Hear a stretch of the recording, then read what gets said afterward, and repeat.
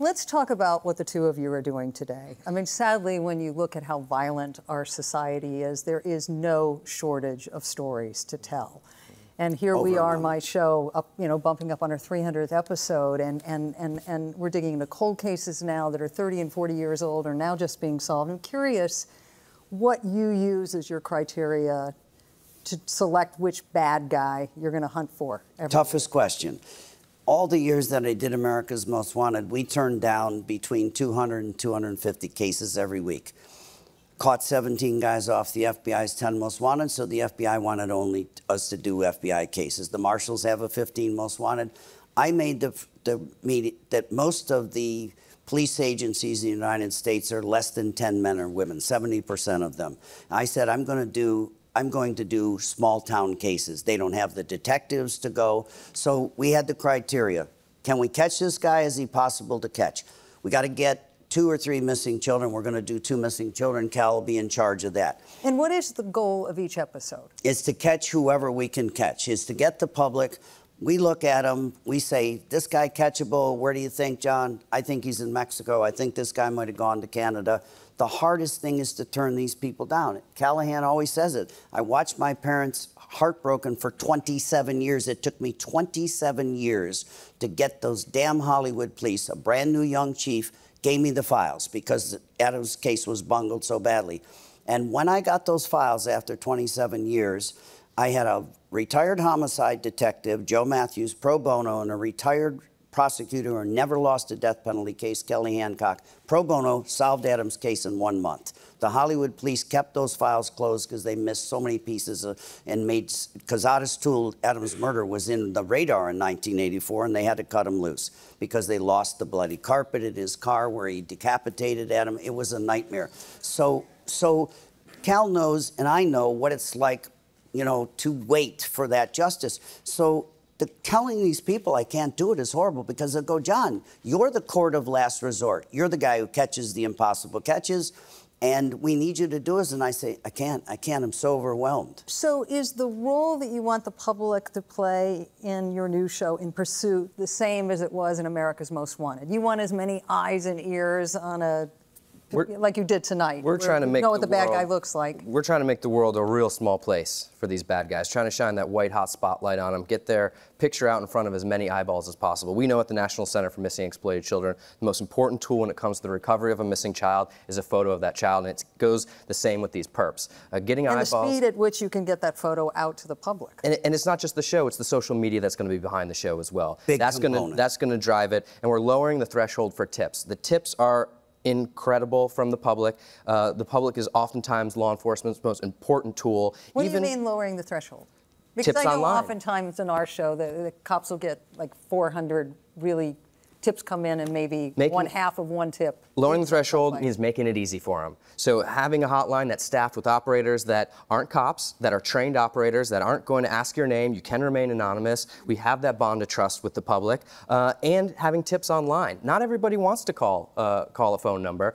We have this new generation of young people who are tech savvy. We've got inpursuittips.com where they can go to and leave a tip anonymously there. So really just trying to make it as easy as possible to get these tips. Even as insignificant as a tip may be, it can be the key that unlocks the door to justice. No, without a doubt. Don't you find that over time, sometimes family members who are terrified of coming forward, who may know something, as time passes, perhaps even the perpetrator might be sick, they're more willing when they feel that their safety is ensured to come forward with two that things. tip? They're more willing when they see the segment and the dirtbag told his mother that I stole 5 pounds of pot and the cops are chasing me. That's why I'm hiding out. She looks at the show and goes, oh, my God, he's a child molester. I had 35 families turn in their sons and cousins, et cetera, on America's Most Wanted. But my deal, and I have the same deal with Henry Schleif, who is the reason I've come out of retirement. I've known this man for 30 years. He's made Discovery ID such a wonderful place for you and a place for me. My bond of trust was, and I had it in my contract with Fox, I'm never going to show the picture of a woman's face if she doesn't want us to. I will never show the face of a child. Don't let that creepy, lazy stepfather or mother put a 13-year-old child on the media. I'm not going to show the faces. I'm not leaving it up to the parents to make the decision.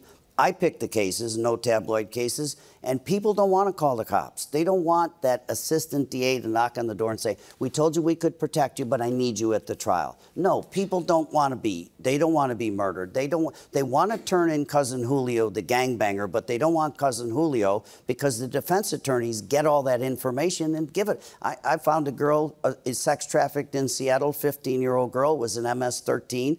They sex traffic girls, that horrible Nicaraguan gangbangers. He ordered her murder from jail because the defense attorney found out what halfway house she was in, and the cops didn't protect her, so they killed the witness. So I know that people want to do the right thing.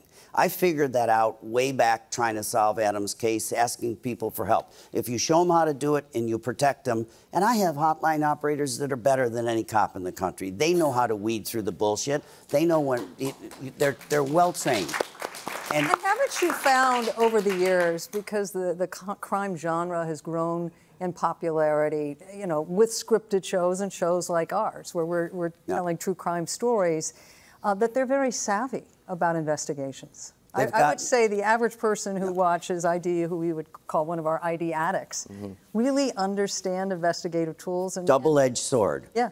Much more sophisticated, but shows like NCIS and everything have compromised juries so badly, and prosecutors have lost their guts because now that jury will sit there, or that prosecutor will say, do we have DNA? Do we have a smoking gun? Do we have, you're a prosecutor, do we have video? And the juries will go, where is that? 90% of cases are still on circumstantial evidence. So you've got DAs that are worrying about their track record. They're up for election. They'll tell cops, I can't do this case because there's no DNA. And these juries expect it. They expect DNA. They think they're all amateur sleuths. And that, it's a double-edged sword. But they have gotten more sophisticated.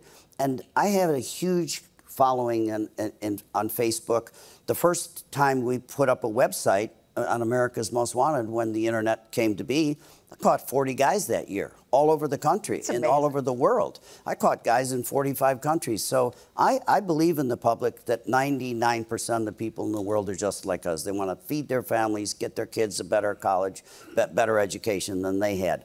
And there's a huge, evil, manipulative population out there. So I say to people, trust me, and we'll go find that dirtbag. You know what amazes me about you, and I feel like I can say this with confidence after spending so much time with families over the last 10 years who've endured such deep losses.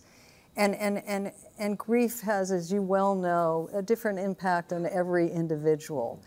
The fact that out of the horror of what you and your wife went through, that you were able to dig deep inside of you, and to come out of your experience with a commitment to help protect families sitting here today and prevent a tragedy that happened to your family and to your son from happening to them, which has caused you to go to Washington, D.C. and fight for legislation. I know you had those days where you couldn't get out of bed, but the fact that you've taken that rage and pivoted it and made such a great contribution to us all. I really believe that. I appreciate you saying that, but I give the credit to my wife, because when Adam was murdered, I had the American dream. I went to private school. I had my own company and 3 partners. I was building a $26 million hotel on Paradise Island. I lived in a beautiful house in Hollywood, Florida. I had a beautiful wife, and I had a beautiful 6-year-old son. So when he was kidnapped, we did things that my partners and I designed. The first missing child poster, had Eastern Airlines distribute it. When ABC and NBC and CBS turned me down to go on television, I found the mayor of Orlando, whose college roommate was David Hartman, and David Hartman put Reve and I on television.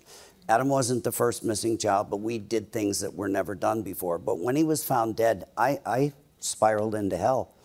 The post office delivered 40,000 pieces of mail to our garage. People from all over the country who said, my child is missing, my ex-husband stole my child, my drug-addicted wife didn't get the child in divorce, my kid's a runaway, how do we get help? Reve answered every single question, and she was thinking about starting a center somewhere because the FBI refused to help us, there were no Amber Alerts, etc. I, like typical Irish guy that I am, boxing college, I was in the garage trying to figure out how to kill Adam's murderer. If I could find him, I was going to kill him. And I trust me. So, and I have no idea how many people I interview on my show. Yep. Family members say the same thing. Okay. If they didn't have me restrained. Yep. When that and guy I lost is arrested, 30 pounds. I only weigh 160 pounds. I lost 30 pounds, and I was suicidal. I kept saying, I can't stand this pain. I need to get off this planet. So when they wouldn't give me Adam's skull, I called up the Broward County medical examiner, Ronald Wright. He was the real CSI guy. He was a lawyer. He'd done Elvis's autopsy. He ran the morgue up in Broward County, and he was an advocate for unidentified dead. And I said, we had a bullshit memorial. My cousin's a Monsignor. He couldn't get through it. Everybody's devastated. I can't function. And I said, I'm coming up to get Adam's skull. He says, come at 11 o'clock at night. I do my best work. He says, by the way, I have 4 little girls up here in the morgue that were killed at different times in Fort Lauderdale, 13 to 16 years old. They're runaways. Lauderdale's the capital of East Coast runaways, LA's West Coast. And I said, so why have you got them in the cooler up there? And he says, I'm doing autopsies. Florida law says I must bury them in 6 months. There is no unidentified dead file, John. We bury kids all over this country. He said, did you call every coroner in the state of Florida? I went, what are you talking about? We put a man on the moon. I've got to call coroners to find out if Adam's body's in Jacksonville. And this was during the search. This is how I met him. So I go up there at 11 o'clock. I have this rapport with him. He looks like Ichabod Crane. He comes out, and I said, I'm taking that skull with me. I'm taking that skull. Tomorrow I'm going to have a funeral parlor. Come up and take that skull. And he says, you look like hell. He said, I heard you're trying to leave this planet. And I said, how would you know that? He says, you have friends that are very worried about you. And I said, do not give me any lecture. I want to know why you can do these autopsies on these kids, why you still have them in the cooler up here. And he goes, and who do you believe in? How do you do this? He said, I work so hard because I believe in the death penalty. He said, I didn't. I said, well, I was never a death penalty advocate. I was a child of the 60s. And I said, why? He says, because when you kill a child, you have crossed a barrier that there's no turning back. He said, I want to see him electrocuted, even though it costs $20 million in 20 years. And they can come back as a butterfly or a dolphin or whatever, but they need to be off this planet. I said, good, I agree with that. And I said, what do you believe in? He says, I don't know. I believe in a higher power. And he said, I don't know whether that's Muslim, Buddhist, Jewish, Catholic, whatever it is, but I exercise my free will. And the guy who killed Adam, and it will be, you will know it is a serial predator. He said, I would bet it's a serial mobile pedophile. They exercise their free will to do whatever they want. They'll have rape, plunder, sociopaths. They'd have sex with a dog, a child, whatever it is. And he said, I put them on death row. I honor those kids. And he said, there's a missing children's bill. What you're complaining that the FBI didn't enter Adam in the NCIC. There's millions of stolen boats, planes, and cars and a racehorse, and they wouldn't enter your son. You badgered and fought. He said, Paula Hawkins, who's now dead, one of the first women in Congress, has put that bill in play, and the FBI opposes it, and the marshals. And I said, what the hell is that? He said, why don't you saddle up? I heard you say it all the time. You're a horse guy, big horse guy. Why don't you saddle up and make sure Adam didn't die in vain? And if you killed yourself, you'd be a coward. Your whole family would be devastated. I went, you have no right to call me a coward. He said, Dunn, get off your ass, put your big boy pants on, and get out there and do something. That changed my whole life. I was in really bad shape. So I started to go to Washington. Freve started the center, and my new focus was the FBI.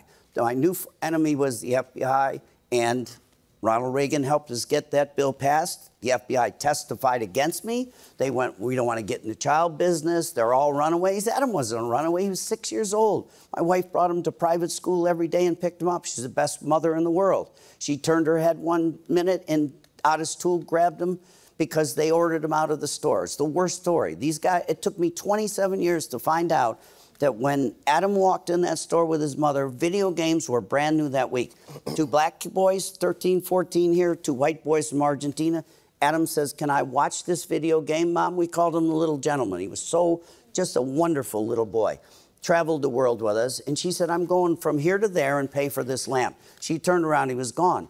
What we never knew for 27 years was the boys got in an argument, a 17-year-old part-time security guard, because Sears wouldn't pay full-time. wouldn't pay any benefits. The girl had had an abortion the day before. She came upon these boys. She went, you white boys out this garden door, you black boys out this door. Otis Toole was surfing in the toy department. He followed Adam out. There was Adam crying outside the store.